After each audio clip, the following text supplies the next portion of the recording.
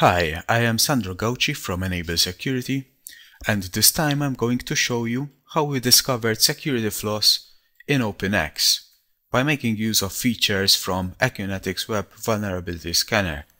I will also be demonstrating how to exploit blind SQL injection. So, as you can see, we have a working installation of OpenX with some sample information over here, a sample campaign and a sample banner. And I have also configured PHP to make use of Acusensor. So we should be good to go, and we can now start a scan. So I'm going to make use of the Acusensor profile and make sure that Acusensor technology is enabled. This will probably take a while, so it's always a good idea to go make some coffee and come back later. So now we're back with the full scan. The scan is ready, and Acunetix found a couple of security vulnerabilities: SQL injection, carriage return, line feed injection, arbitrary file deletion. And what we're interested in right now is the SQL injection vulnerability. We can see what SQL statements the PHP script is passing to the SQL server, and over here there is an injection vector. So we can actually test this particular vulnerability by making use of the HTTP editor in Acunetix. From the HTTP editor, we can do some manual testing. You can view the Acusensor data over here and see what SQL statements are being sent to the SQL server.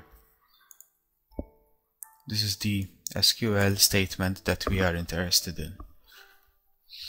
So we can modify the cookie to inject our own SQL code. And I'm going to make use of the benchmark method because it is one of the very few ways to exploit a blind SQL injection vulnerability. By making use of the benchmark method, we give the SQL server something to do, and if it takes a while to do that, then it means that our code is being run. So it's going to encode test with test for a couple of times.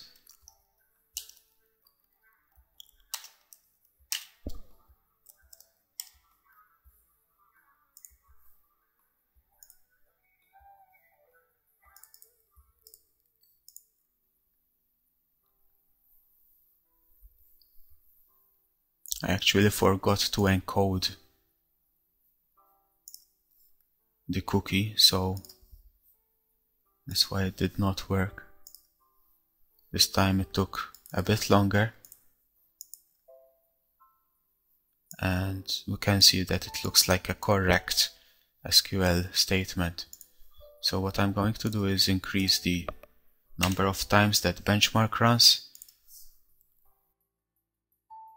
Notice that it takes a longer time to return. Okay, so what I did is I prepared a script which exploits this vulnerability to get the MD5 hash of the administrator password and then crack that password.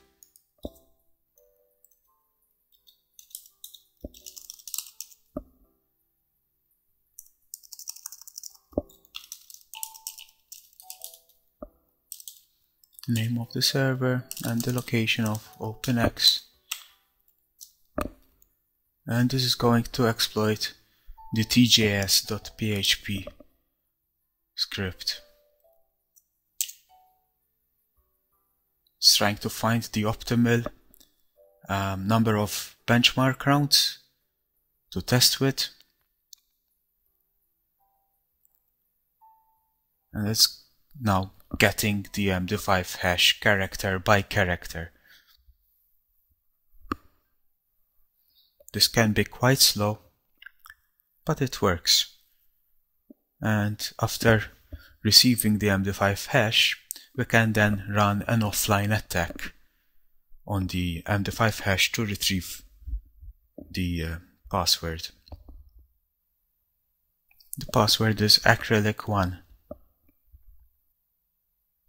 The latest version of OpenX fixes these security issues, so if you did not upgrade yet, upgrade your copy now. Hope you enjoyed this demonstration. Until next time, goodbye.